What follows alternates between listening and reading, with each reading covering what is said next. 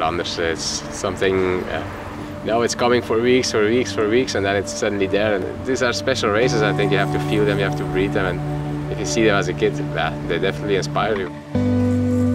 I still can imagine when I get my first bike, and I was happy as a kid. But I was always riding with my brother a lot, so you're riding a bit against each other, and it's nice, some competition. And as a young rider, you have examples, and then you can learn a lot from them as well. So it's something special.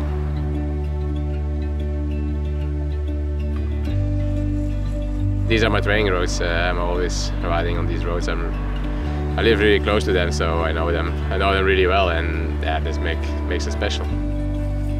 These races, they inspire you, and all families come to the race, and you have other races that only the cycling fans are there, and then you have Flanders, and everybody comes to watch it. The country is living it, living the race, and everybody feels it, and it's unpredictable, and that's also really something really nice, I think, for the spectators to watch. It's 260k, a lot of climbs, small roads, narrow roads, cobbled roads, You have a lot of spectators beside the road also, it creates an atmosphere, but it's also an impact, and it's like a roller coaster.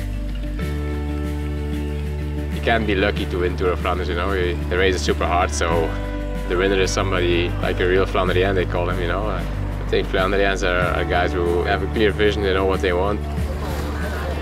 You have to be a strong character. It's not so easy.